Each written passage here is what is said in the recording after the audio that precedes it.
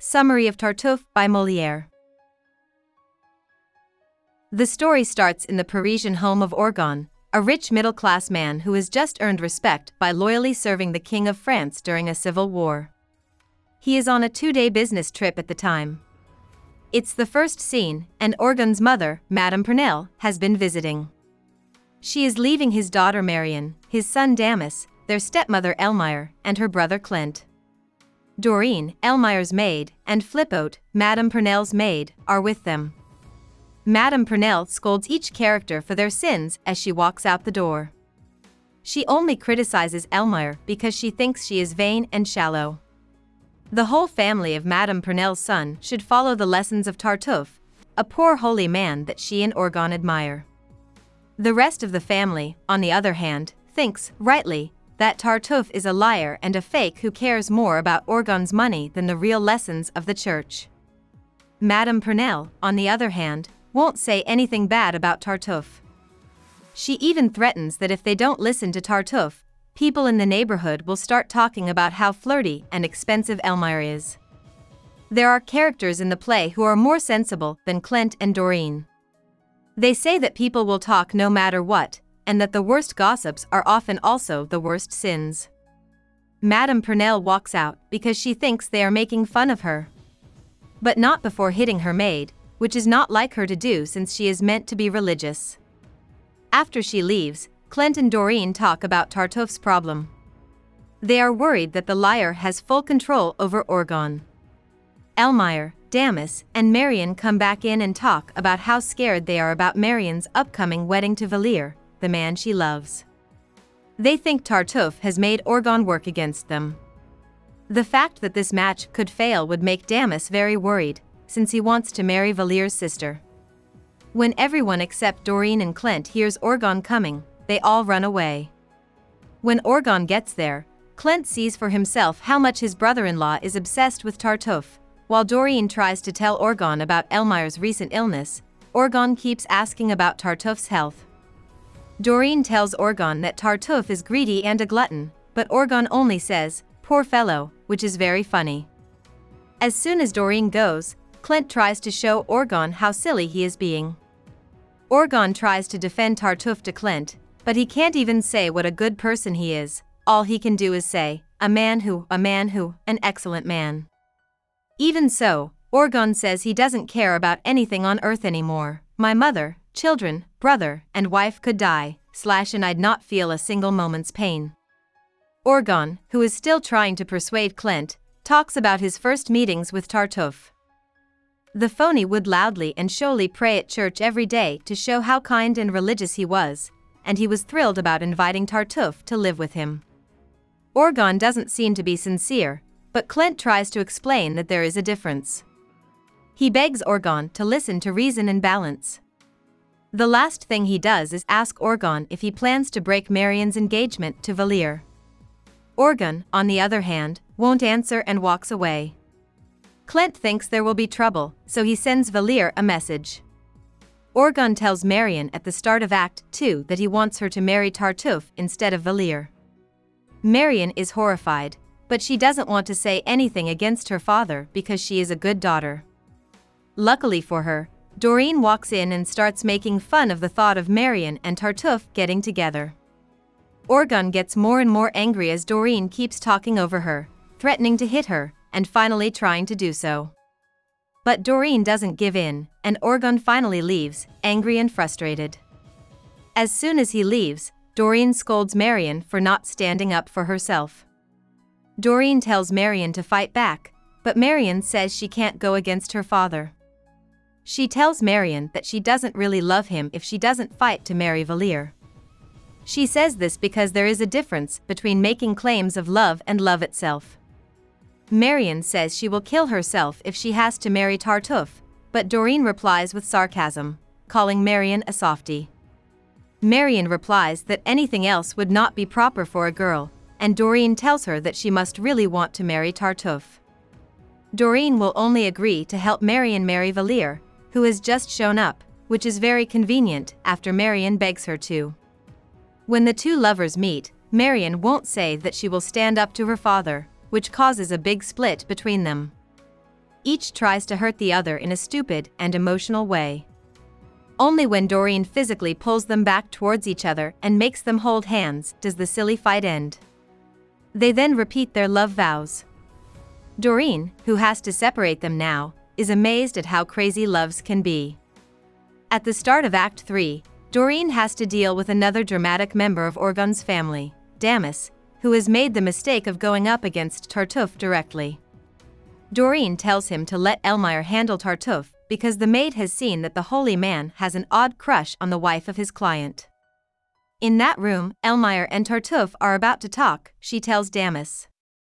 Damis then wants to hear what they have to say. Dorine hides him in a room and tells him not to lose it because she is tired of him. Tartuffe comes in for the first time in the play. When he sees Dorine, he calls to his helper and ostentatiously asks for his hair shirt and whip to hurt and supposedly cleanse his body. Dorine laughs at this show and keeps making fun of Tartuffe in front of him while he tells her to cover her breasts with a towel so as not to make him think of immoral things. He is much easier to talk to, though, when he hears that Elmire wants to talk to him. Dorine wisely notes this before leaving. As soon as Elmire walks in, Tartuffe lavishes praise on her and says that he has been praying for her non-stop. Elmire politely accepts his compliments, which make her sick, and then tries to change the subject to Marion and Valier's match. But Tartuffe doesn't agree. He plans to use this time alone with Elmire to tell her he loves her. Tartuffe invades Elmire's personal space by touching her knee, grabbing her hand, and even the lace collar of her dress. He then blasphemously tells her that he worships her as if she were holy, when in reality he only wants to be with her for pleasure. When Elmire asks Tartuffe what he would do if she told her husband what he says that he knows her kindness will cover up his bad words. In turn, Elmire tries to get Tartuffe to back Valier in Marion's marriage by keeping quiet. But Damis foils her plan by coming out of hiding and being happy that he finally has proof that Tartuffe betrayed Orgon. Elmire tells her stepson to be quiet, but as soon as Orgon walks in, Damis tells everyone that Tartuffe is guilty. Tartuffe doesn't try to deny it. He keeps up his good behavior, which makes Orgon more and more angry, not at his traitorous friend, but at his own son. As Tartuffe keeps blaming himself, Orgon turns totally against Damis, insulting and threatening him, kicking him out of the house, and finally kicking him out of the family. To get Orgon to beg him to stay at the house, Tartuffe acts like he is shocked and upset by what has happened. Orgon then says that Tartuffe should spend all of his time with Elmire and refuses Tartuffe's offer to stay away from Elmire for moral reasons. Orgon is furious at his family because he thinks they are working together to hurt Tartuffe. He then says that he will marry Marion to Tartuffe and will give all of his land, property, and money to him that very day to show how strong their bond is. They leave to write up the crime. Act 4 starts after some time has passed. Clent comes to tell Tartuffe that the whole town is talking about Orgon's fight with Damis.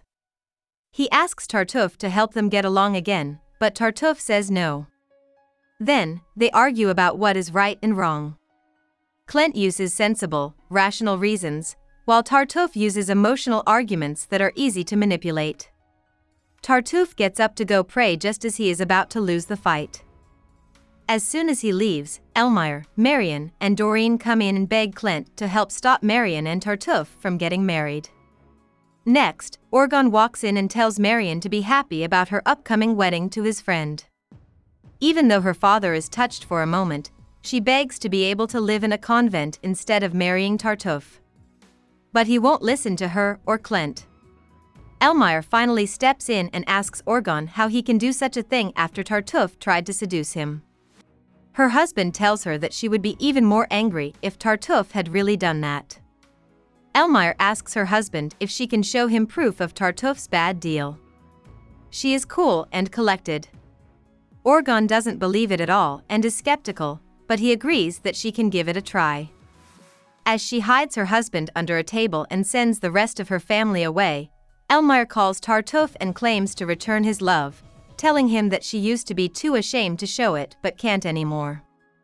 Tartuffe, who is always wanting and grabbing, tells her that she needs to show her love with something sexual.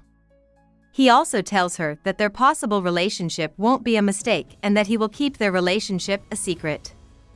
Elmire waits, and then he sends Tartuffe out of the room to look for people who are listening in. When Tartuffe comes back, Orgon is shocked and angry and scolds him for trying to marry his daughter and steal his wife. When he kicks Tartuffe out of the house, Tartuffe replies with the worst possible threat: since his old friend signed over his land and properties, the liar can now throw Orgon and his family out. He swears to do it and to punish Orgon for betraying him before leaving. If Elmire asks him what he means, Orgon only talks about a strange and scary safe that was in Tartuffe's room. At the start of Act 5, Clint has come back to help his family through a tough time. Orgon tells his wise brother-in-law that the strongbox in question used to belong to his friend Urgus, who betrayed the king, and that having it would be considered treason. Of course, Orgon agreed to keep it for Urgus, but he then gave it to Tartuffe to keep safe.